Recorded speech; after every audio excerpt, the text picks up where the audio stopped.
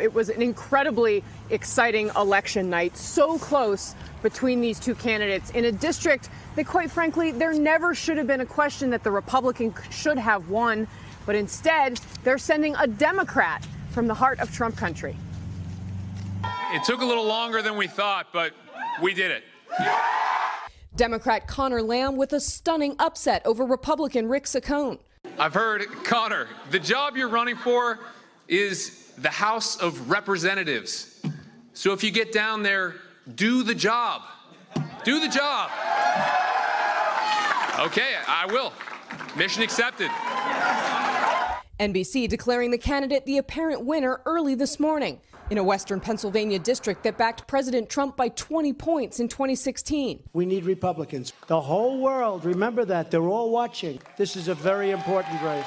The president even traveling to Pennsylvania in the campaign's final weekend. Conor Lamb, Lamb the sham, right? Lamb the sham. He's trying to act like a Republican, so he won't give me one vote. Lamb's opponent hitting Democrats hard in the final days of the campaign. They have a hatred for our president. I tell you, many of them have a hatred for our country. And I'll tell you some more. My wife and I saw it again today. They have a hatred for God. But Lamb won anyway in a very close race, campaigning as a moderate on guns and opposing Democratic leader Nancy Pelosi, potentially giving Democrats a blueprint for winning back voters they lost in 2016. Do Democrats in Washington understand what working class Americans need right now?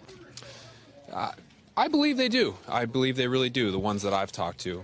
That's who our party has always been, and we're definitely getting back to that now.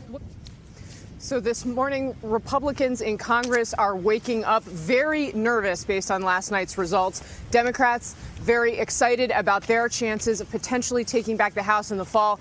But a little bit of an irony here. The district where we are in this race, this congressional seat, will not exist in November because of a court-ordered redistricting. They're going to redraw all the lines, so it's likely we're going to see both of these candidates back running again in November. Savannah. All right, a rematch perhaps. Kasie, thank you. Hello, Today fans. Thanks for checking out our YouTube channel. Subscribe by clicking that button down there and click on any of the videos over here to watch the latest interviews, show highlights, and digital exclusives.